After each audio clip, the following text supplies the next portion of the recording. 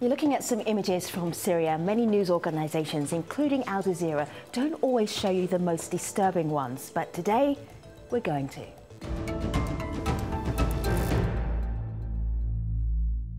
I'm Femi Okay. I'm Malika Bilal. More than 450,000 people killed, more than 12 million people forced out of their homes, and years of horror in Syria. But 6 years into the conflict, how do we make the world care? Some of what you're about to see might not be suitable for young children. This regime, they are supposed to protect us, but they are not protecting us. They are shooting us. في عالم ماتت من الجوع، في عالم نامت مع فائد، في عالم نامت بدون ما تاكل. Our job is to save their life through destroying the terrorists. We Syrians are the people who are suffering the most from ISIS. That was a clip from a new documentary, Cries from Syria. It's a very raw look at Syria's civil war. Shocking people is one way to get them to focus on the conflict. Here to discuss how they connect with audiences, we're joined by Evgeny Afineevsky. He is the director of the film Cries from Syria. You saw a little clip of that. He'll be talking to us a little bit more in today's programme. In Detroit, Michigan, Hiba is an independent journalist. She grew up in Syria but left in 2012. Hiba has reported on Syrian refugees from the Turkish border. And in Amman, Jordan, Nabih Boulos is a special correspondent for the Los Angeles Times. He's been covering Syria since 2011 and has been in and out of the country since 2014. Welcome to the stream, everyone. I want to start with a video comment that we got from a member of our community. She's pitched versions of this show over the years. Her name is Krista Blackman. She's a media anthropologist, and this is what she had to say. The unspoken issue I think a lot of journalists and activists have is that we have a wealth of images of horror in Syria, both from traditional media and social media, and none of it has seemed to lead to a satisfactory intervention.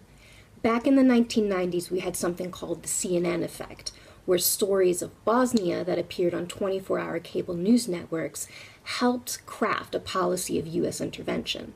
That did not happen in Aleppo, and I think we need to ask ourselves why. So what do you make of what she said, Yevgeny? She talks about the difference between the Bosnia war and those images that we saw. And today, we see these images, but what does it mean? Remember, I'm not belonging to any media network. My luck as somebody who is bringing these stories, and as you know, previously I exposed the story that happened in Ukraine, that I was talking about Ukrainian uprising 2013-14, and then I found myself in the middle of these fascinating stories of refugees that I realized that I wanted to reconstruct the history of the Syrian uprising, then that became later on civil war, and then became the intervention from different sides that brought to all what's happened. I not belongs to the media, so at the end of the day, I have the luxury and ability to go to learn the story.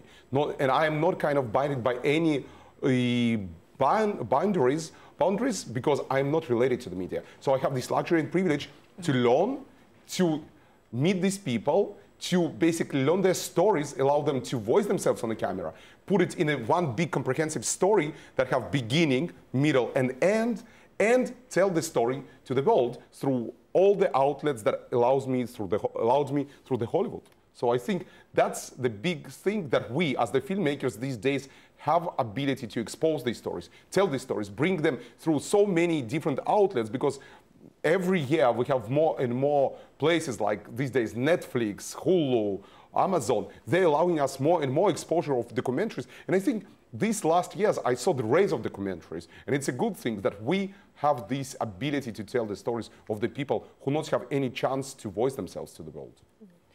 Nabi, there was a... Well, I have to say one thing. Yeah, Nabi, go ahead. No, go ahead. You go first.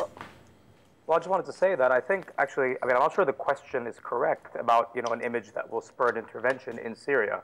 I think it's possible that there's been, at some level, too much of perhaps the wrong kind of intervention in Syria, for one thing. But more importantly, I think, over the last 6 years, Syria logically is the most Facebook to YouTube tweeted war out there. Back in 2011. We had just a flood of images coming out all the time. From all of these different activists and just normal people on the ground. So, I sort of question the notion that there weren't enough images that showed the reality of what was going on. my point is, I think, more is just that there's been perhaps an oversaturation. And the situation in Syria is so muddled and complicated that oftentimes I think people, well, especially I think in the West, perhaps, just think, oh, well, it's just one more Arab country that's just, in this mess. So what can we do, right? I think oftentimes it's reduced to that. But and to add on to what Nabih said, is that there is an oversaturation of information, and what people end up walking away with is whatever they want to walk away with. They don't have to challenge their beliefs. And so if they already have a particular view or opinion or even agenda on Syria, there's so much information out there, they can walk away with everything that reinforces what they already believe in. Guys, and nothing that challenges it. I just want to say something interesting that I learned through my journey with the Syrian people. Yes, the YouTube had since 2011 a lot of images, but remember, most of these images were uploaded by the activist who speaks Arabic. And Western audience, and let's say I'm representing the Western audience here in the United States, because my story was formatted specifically for the Western audience who are not familiar with the story at all. Because who's somebody who observed the media here in the United States or in the European Union, I was exposed to the story since 2015 when the breaking news were hitting, oh, in European Union you have waves of refugees that are bigger than something that happened after Second World War. So, for example, Al Jazeera, and you guys were covering this since 2011. YouTube had it since 2011. Do the audience was paying attention to that? No. Do people in Western world were paying attention to the YouTube on Arabic? No. I had friends who are journalists. It's not so much in Arabic. I mean, a corpse is a corpse finally, right? An explosion, no matter what the language is, to be clear. And I don't think, I mean, yes, of course, I'm not asking a Western audience to decipher, or to learn Arabic so they can, tell you what the slogans, are said in a certain protest. But I mean, finally, an airstrike is an airstrike, no matter what language it's in. And people dying and suffering is a pretty universal thing that one can see. I mean, and in Syria, I think, and yes, perhaps you're right that the West didn't really get into Syria or didn't really understand Syria or the gravity situation until 2015. That's perhaps true. Yeah. But I do think that a lot of journalists and a lot of people from the West actually were able to see what was going on, way earlier than that. And I mean, and I think the work of many, many journalists actually has shown that, and I should say also, filmmakers and video makers as well. I mean, we saw lots of video reports from Syria, even back from 2011, and where people had gone across the border into, what were then called, like all these different rebel-held areas. Back when you only had the FSA and a few other groups, that were functioning, you saw a lot of journalists going in. I mean, I remember, I would spend time on the Turkish border, and you would have journalists literally go in the morning, right, and I guess spend some time in Syria and be back in time for drinks at the bar, in Gaziantep or Antakya. So, I don't think you're right. I disagree with you with the notion that the journalists or the West wasn't aware. Guys, for you, Hiba, for you, Nabil, it's close to your heart. It's your area that you were covering. But for the general audience, and I know this by two last movies, Ukrainian movie and this one, every time I was bringing the movie to the general audience, and I was learning by going to the festivals, going to the schools, colleges, meeting with the audience. For them, it was eye-opener. And exactly like you said, yes, it was all exist on YouTube. The coverage of the streamers on Maidan 2013-14, or the coverage... Evgeny, let me just give the audience watching a little sample of what has been shocking people who have been watching your documentary. Okay. Yeah. So I actually want to show you a little clip of, and you may remember this from the news coverage back in 2013, of a sarin gas chemical attack. August 21st, 2013, yes. Okay, have a look at this clip.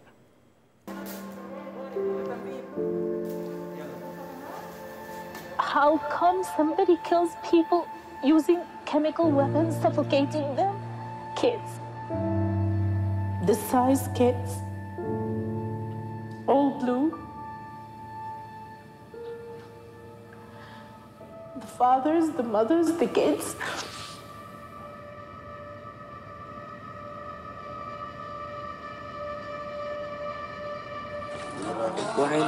After the Syrian attack on Eastern Ghouta, the international community got involved.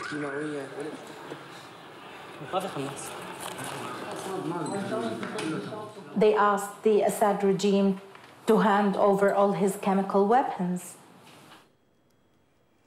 Hiba, when you watch that, and I know that a lot of newsrooms, a lot of journalists agonize about what is okay to show the public. When we're talking about ethics and Syria, as a Syrian, where do you draw the line about what is okay to show, what is not okay to show, what is okay to tell?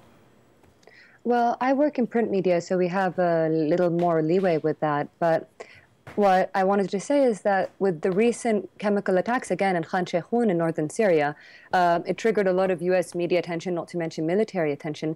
But then just a few days later, an attack happened on the same town, also by pro-government forces, but using a different kind of weapon. And it didn't get the same kind of attention, although it was documented by journalists. So I don't think it's so much a function of the journalists not reporting or filmmakers not producing. It's more a function of the audience paying attention to what they deem important to them. 2015 was a different year because it became a European problem, it became a Western problem. Hey, but that's different from ethics, right? You skirted over that. But we actually go into the beginning of the show, guys. Yeah. Actually, it's all about what media are portraying.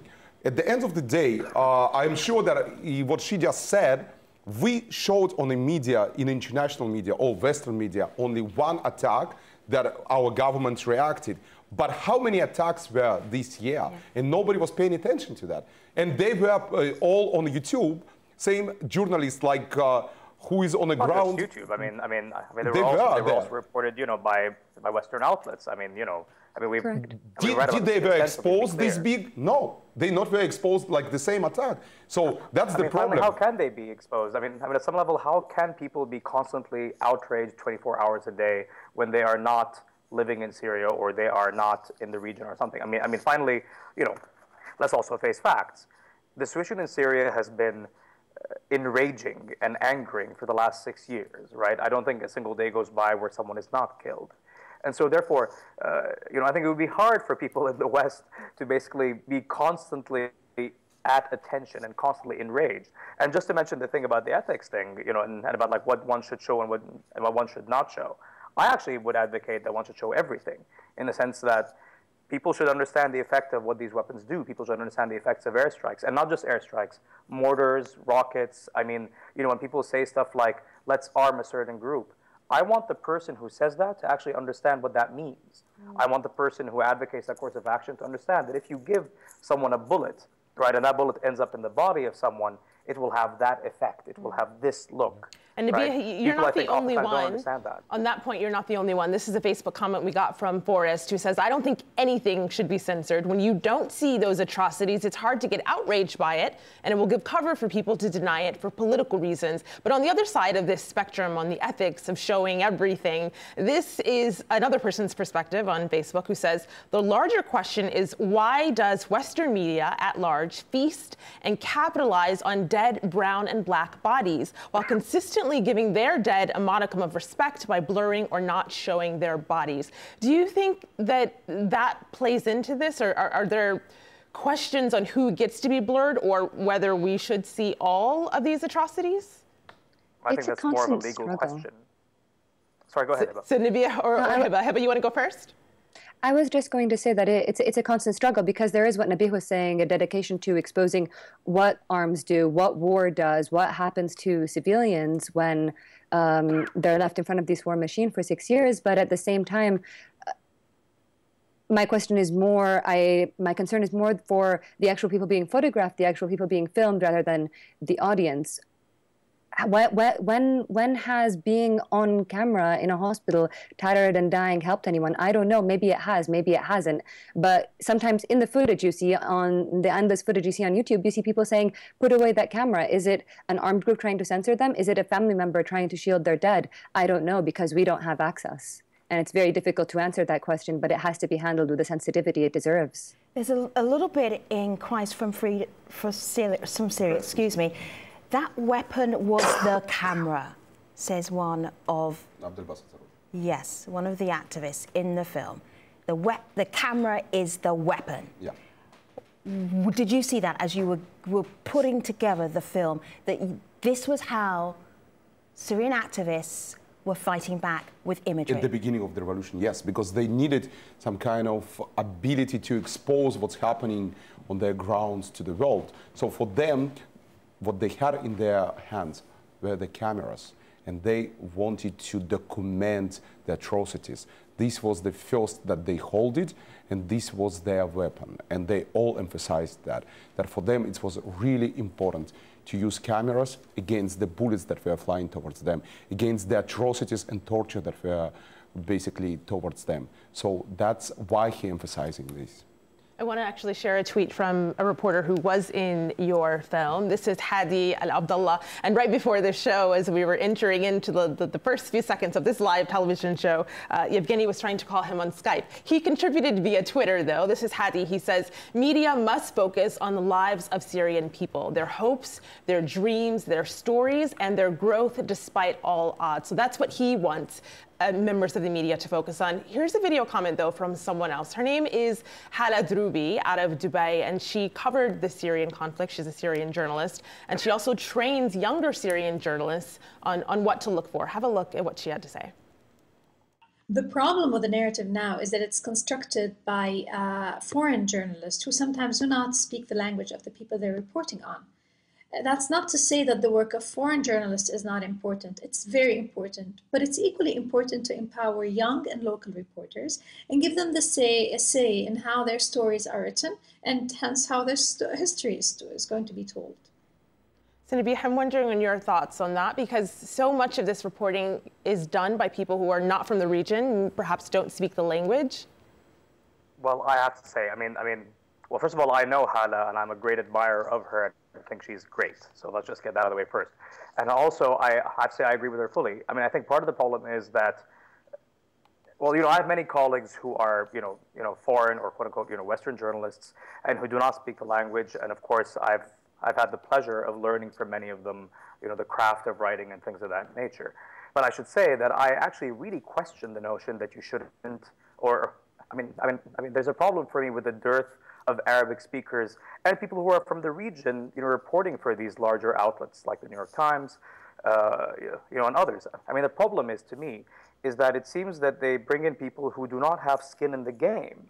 People who are not necessarily, who don't necessarily have the region's long-term interest at heart, mostly because they don't have to live here eventually.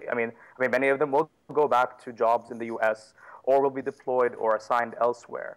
Right, and I think there is an important difference here. I think the fact that you do not have that perspective, oftentimes in many newsrooms, actually, makes for bad analysis. It makes for, I would say, incorrect, not projections perhaps, but incorrect coverage even.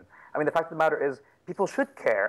The person who is reporting, from this region should, well, for one thing, speak the language, but I think also should actually have some skin in the game, perhaps. Not necessarily be biased towards a certain group or another, but I think they should be from the region in the sense that they care about the region staying, perhaps, they want it to progress in a certain fashion, I guess is what I'm trying to say. How do you grab people's attention? Because that's what we were talking about today, is what techniques do you use for somebody who's been following for 6 years, or maybe who hasn't, who's just been looking occasionally at the news? What do you do to get people to engage with what's happening in Syria? Well, for me, I tell you, for me, it's all about sort of making the stories personal. I know this sounds very broad and cliched, right? And it really isn't. The fact of the matter is, what I try to say is that people should see this as if it's happening, in their own neighborhood, right? So, for example, recently I was in Mosul, right, and I covered the conflict there.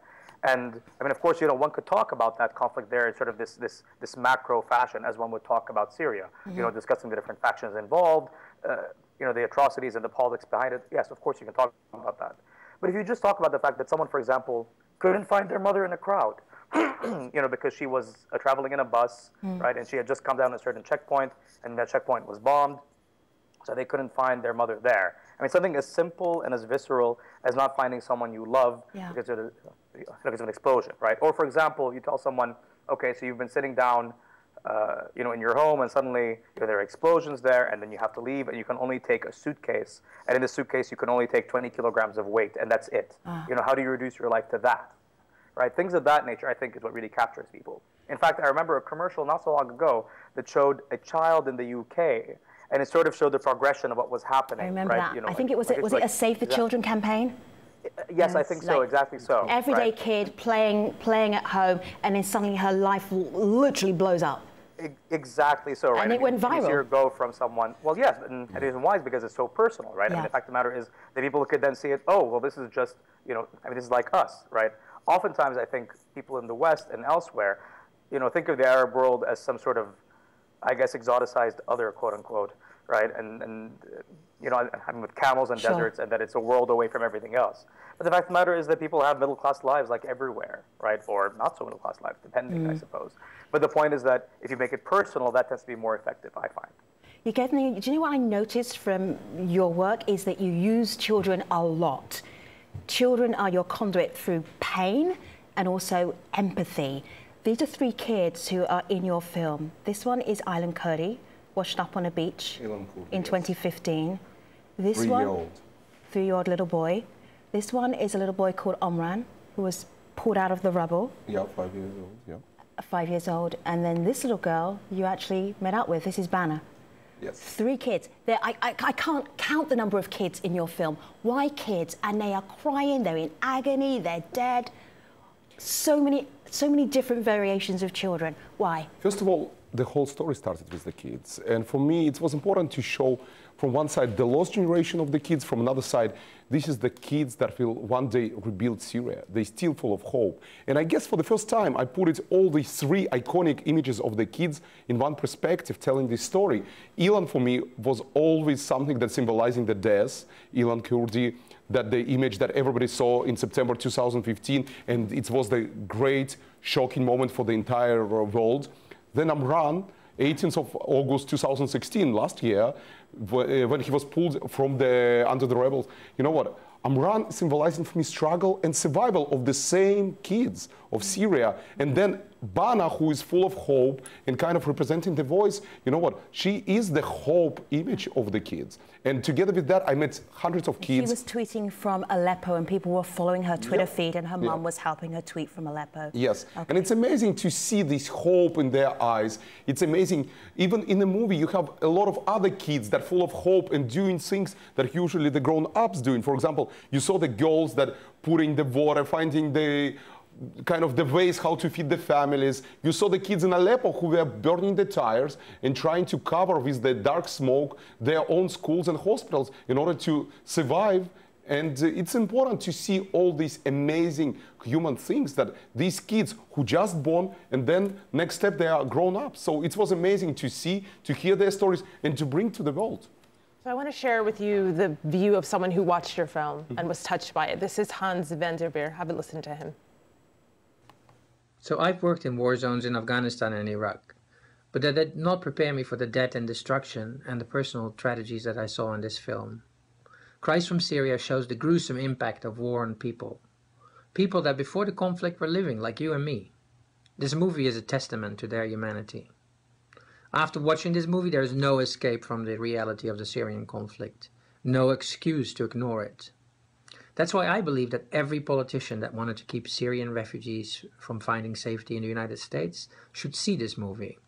If they, after watching this movie, do not change their mind, I don't know what else will. So there was a mission for this movie. Successful yet? Are lawmakers listening, as he says? They should be. You know what? Tomorrow we're having a Congress screening. Tomorrow at 5 p.m.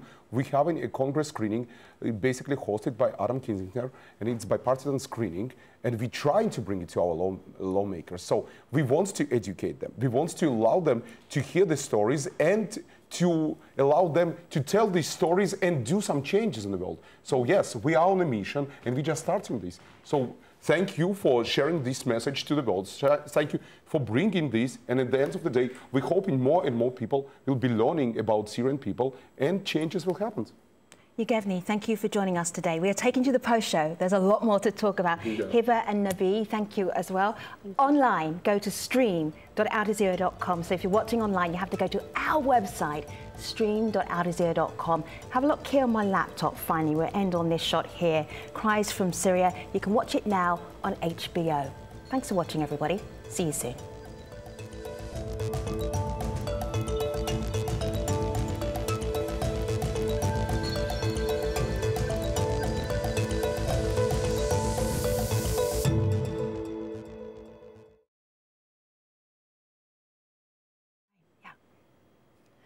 Hello everybody, thank you for coming to our post show. I was just explaining to you, Evgeny, that there is more of the show. We have the main show, but it is never enough. There's always extra time. This is an extra time on the internet just to finish up our conversation. I want to give you a hard time about something. When I watch Cries from Syria, I'm watching as a journalist. I hear there's a split between the way Hiba and Nabi are looking at Syria and the way that you're looking at Syria. You're passion and gotta show the kids, and Nabi's like, well, you know, you have to take this into account and this into account. What I didn't see was different angles and stories. I felt like I was seeing all stories from one side of this conflict. I wasn't hearing the Free Syria Army obviously killed people. I didn't see any of their video of them killing people. I am guessing that some of them tortured people. I didn't see any of their video of them torturing people. What about people who are suffering maybe in Damascus, in areas that are held by the Syrian military? I didn't see any of that. Are you cherry picking what you want to tell the Western Just world? a second. You said Free Syrian Army. Yes. You do have generals of Free Syrian Army talking about that. They explained that they changed sides from the regime army and were protecting the people. And we saw this in the movie. We do saw the torturing by the regime. If you were watching this, you need to watch it again. No, I saw that. But what I'm saying is, I didn't see. Well, yeah, Nabi, you pick it up because you hear what I'm saying here, don't you? Of course, you hear the point that I'm making. The matter is, and I think that Ban al-Abid is actually a great example of, someone who I would personally, actually not put in a story, because I think that, it falls in line with some kind of, well, I guess, perhaps a more organized propaganda effort that I would personally, as a journalist, be worried about. And I have to say, I think it's correct. I mean, the picture of Ravana Dakhnish, rightly elicited a huge response. But I think, actually, I think I wrote a story not so long after that, where I talked to people from the Western government-held part of Aleppo. At the time, Aleppo was divided. And a lot of people were actually, and this was the case on Twitter and Facebook and elsewhere, a lot of people were very surprised that there was no coverage of any of their children being killed by rebel mortars and grad rockets that were lobbed into Western government-held Aleppo. And I mean, I don't know if you've checked or not. I have no idea. But the fact of the matter is that, yes, of course, they're suffering on both sides. Hiba? Yeah, what's problematic for me as a journalist who's both Syrian and American, and so kind of I have a foot in both worlds, both the Syrian audience and the American audience, is just kind of this focus on specific icons. Like all of a sudden it's one specific child that matters, whether it's in the refugee crisis or whether it's within Aleppo. It's a child within certain pixels positioned in a certain way, and it becomes the center of conversation rather than the larger conversation, rather than the actual context of what is happening, which is bombs are falling, certain actors are targeting certain areas, and this is what is happening at any given moment of time. But it becomes an argument about whether does this child exist or not. Like, for example, Ban al-Abid, that's an excellent example. Like, there were I think they're called Twitter wars of journalists accusing each other of propaganda, and it just strayed from the main conversation, which is children are under siege in eastern Aleppo, and they are being bombed by government and Russian airstrikes. Children are being hit by rebel artillery and shells in western Aleppo. And it all became about one child and proving whether this one child existed or not. And it's the focus. That was the problem. Yeah, but you saw in the movie. Again, it comes from this lens. It comes from this lens of needing to humanize a conflict. And I find that problematic because does that mean we're not human in the first place? Does that mean brown bodies need to be humanized? Why, do we ever need to prove that someone is human when they are killed in a Western country? Yeah, but at the same time, we don't hear things about humanizing victims in other countries, and it's problematic as well that children. I mean, I understand why children might be more relatable because they're seen again as young, vulnerable, and I completely agree. I completely understand with that. Some of the images that have shaken me the most have been of children. But it goes back to our men, our male civilians, not human enough. Guys, first of all, they not invoke enough sympathy? I think Evgeny is understanding where you're coming from. Let him respond. Yeah, but you know what? You saw a lot of other kids whose voices are allowed to happen in this movie and expose their voices, from orphans to kids who were a part of ISIS and then escaped from the ISIS, to kids who were inside Aleppo. I not specifically try to allow only to ban out to somebody else. I mean, to be. I don't think I'm exaggerating hundreds of kids, but to my point, where you challenged me back about the torture. Now, I wasn't saying I didn't see torture. I saw lots of torture, but I only saw one side torturing. I don't think that Free Syrian Army, for example, was torturing somebody. Free Syrian Army was trying to. Yes, they did. I mean, it's actually been proven. And anyway, the words it's war. Free Syrian Army don't actually. They don't really exist anymore. Yeah, it's an umbrella organization that never really existed in the first place. It's like saying that. It's like talking about the NFL. No, you know what? I trying to allow to the voices to be heard, and at the same time to allow to the nation talk. Because at the end of the day, this nation, like all of us, they stood for their rights, they stood for their freedom of speech, freedom of expression. They were fighting since 2011 for democracy. So I wanted to expose their story and tell it to the world, how it started and what brought to the catastrophe that we're having right now, the refugee crisis of 2000. The story's not that simple, though. It's not just a simple matter of people if you will go to the Western world, you do have a lot of lack of knowledge. So you needed to bring at least some simple lack of knowledge and educate here world. Because as of right now, the world completely, and I'm talking about United States, I saw it with previous movie, and I can tell you right now, because I'm traveling a lot, for the people, it's actually the eye-opener. The movie completely eye-opener. Nobody knew about 2011 up until 2015 what happened in Syria. Nobody knew about Assad releasing prisoners. Nobody knew about Assad torturing kids that were bringing to all these big demonstrations, and then literally the same people who were claimed by the media rebels took the weapons and started to protect their own families and kids. You know what, there is a lot to be told, and I agree with you, but I compare it to, for example, media. I have luxury only to put a lot of stories in 2 hours or even less sometimes. And there is a lot of things that maybe I still need to put, and then I need to do a series on Syria. But at the end of the day, I have a comprehensive story that tells the story of the nation. And actually, for me, But that's kind of the point. I mean, 2 hours cannot be a comprehensive story about Syria. The fact of the matter is that 6 years of war, personally, I would find it very hard to condense it into 2 hours. And if you've succeeded, then kudos to you. But the fact of the matter is that, a 2-hour narrative that covers 6 years of war, especially when it comes to Syria, is by its very nature reductive. And the problem with Syria, I would say, is that too often people have seen it as a very simple conflict, when at this point it no longer is. And the fact is that even talking about something like the Free Syrian Army at this point, as if it were a real organization, is, well, quite frankly, no longer valid. Right, and even the idea that trying to reach audiences with a simple narrative, we shouldn't. The narrative, like Nabi said, it's not a simple narrative, and we're not doing any service to ourselves or to any audience by trying to make it simple as such. I was detained by government forces in 2012, so I do know what it's like. Perhaps I haven't experienced what others have to their extent, but I can tell you that when I am translating reports, when I'm writing reports, when I'm editing reports, I used to be the assistant managing editor for Syria Deeply.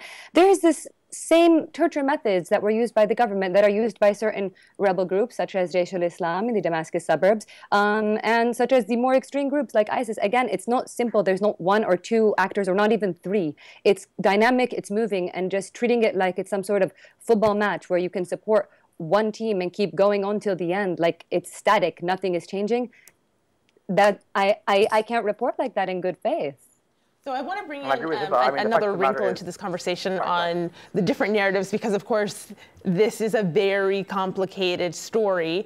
Adding to that complication is the images that we see. And of course, your film had so many of them. So we asked our community how important it was to know the source of those images and the video that are coming out of Syria. This is one person's reply, and they didn't like our question. So Public Outcry says, the military ops all identify themselves, as do official statements. Protest videos need no source. This question is insulting. They go on to say, which videos? The atrocities are filmed by the nearest person with a camera. You can see what's happening for yourself with your eyes, implying that you should trust these videos. Now, we got a comment from one of our own reporters here at Al Jazeera. This is Rosalind Jordan. She says, speaking as a journalist, sourcing is vital. I have a duty to tell people who produced what they're watching.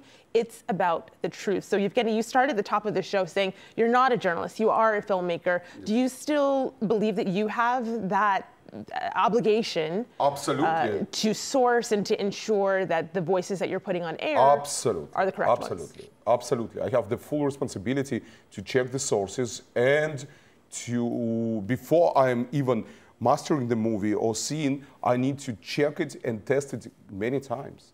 And I will tell you, we had before a lady that was an amazing journalist that was saying, oh, some people reporting that don't know the language knowledge. And you know, because I'm not speaking the language, I had all the time with me Syrian journalists who were checking and testing what I'm putting together. And before I locked the movie itself, I showed it to the Syrian journalists, to the Syrian people who created newspaper in Baladi, to all my business partners who were involved into this project. Before I was locking every scene, it was always the process that they were checking everything what was inside the movie. So for me, it was really important to know what I'm doing. And when I was doing the narrative, I was checking myself how true I am to the facts that happens on the ground, since these years were not in front of my eyes. Most of them were not in front of my eyes. I want to show you a clip that everybody who's watching this, I'm sure, would have seen this clip. It's a little boy called Omran. It's the video of the clip, and as Nabi points out, a lot of this video is available on YouTube as well. I'm going to play it to you because there's something I didn't notice until I watched your documentary where you put this in, which was how when the little boy goes into the ambulance, watch what happens to him. It's the opposite of what you think perhaps should happen to him.